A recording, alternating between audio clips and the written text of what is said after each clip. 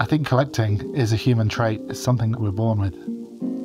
It's funny, I've got 3 kids, and when we go to the beach, they naturally just start collecting stones. Picking their favourites, cleaning them, organising them. I've now got a house full of stones. I've always collected stuff as far back as I can remember. It was almost a way of gathering information. You know, collecting was how to learn, obsess about a subject. The first graffiti publication I got was Subway Art, and that was back in 1989, a gift from my mum for Christmas. And that really kicked off my interest in graffiti and my desire to get more and more printed publications. The lowriders I was looking at when I was 14, 15 formed so much of the work that I make nowadays. One of my other bigger collections is the Gundam Robots. I just love the aesthetics and the building. For me, building them is just meditation. So much so that I now get a bit anxious if I don't have a stock of kits to build.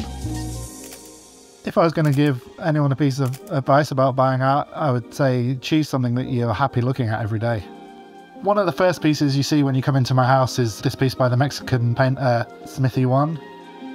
I really love this piece because my son has cochlear implants. He's profoundly deaf, and I love the kind of bionic nature of the character in the painting.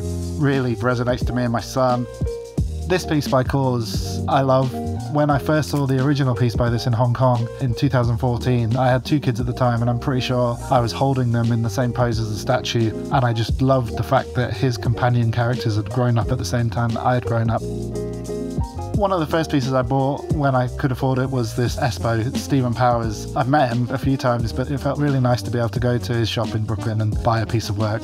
I also really love the little shout out to Revs. These lighters really represent modern relics of a bygone era. I've been collecting them for the last 20 years. They represent a time where smoking was part of everyday life. This gratuitous objectification was part of everyday life. These are all outdated ideas that are kind of personified in this one object.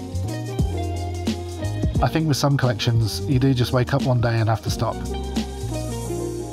I mean, I really don't need any more plastic robots. But then I know that I always will need to collect, and these will ultimately be replaced by something else.